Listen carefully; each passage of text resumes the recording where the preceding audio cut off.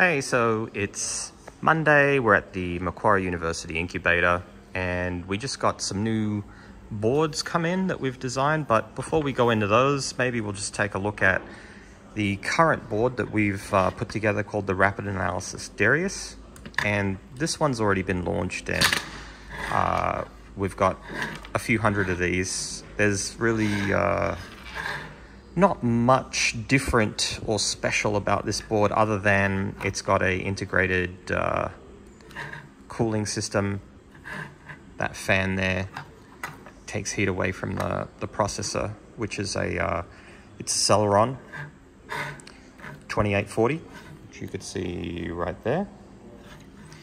And the reason why we produced this was we wanted to have a low wattage single board computer that also was able to take quite a bit of RAM.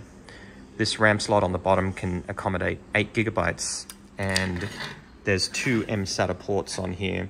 Each one of those could take a couple of terabytes. So what we wanted to do was produce a computer that can handle pretty large models, AI models, and not take up a lot of wattage. Now, these computers have been used in my consulting line of work for one-off projects, but they're also available for purchase for other people who want to create bespoke projects, or home lab enthusiasts as well, who want to run maybe a computer system in their home lab that doesn't take up a lot of power but can take quite a bit of RAM and a lot of space as well. And this is the real-time clock on here. Now we're going to be, we've got several hundred of these in stock already, but we're going to retire it soon in favor of this new board. And a lot of people were wanting dual Ethernet.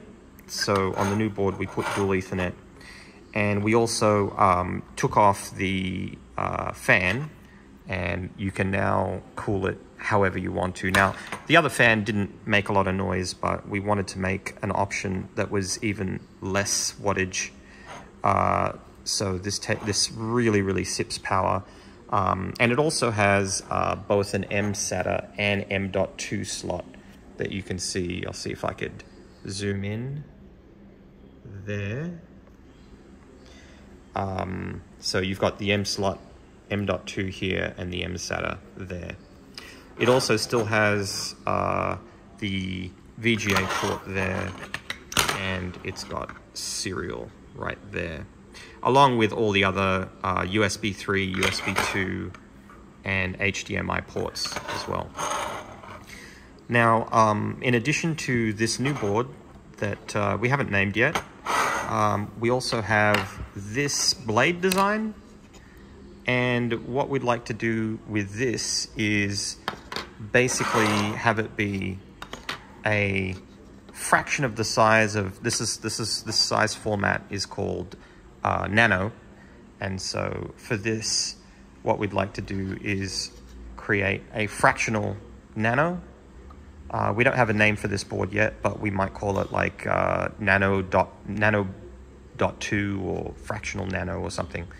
But this takes a CM4, CM5 Raspberry Pi board, and this initial version, we made the mistake of putting the SD card backwards. So this is not going to be what's out in production, but we're also going to be putting M.2 on the back, which this doesn't have yet, and a CSI connector on the edge. So this is just a prototype board.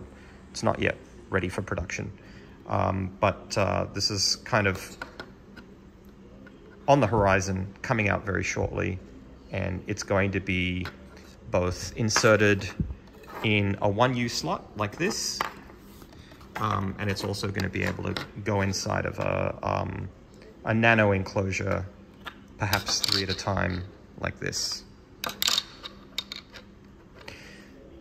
So that's what we have planned coming up. Let us know what you think.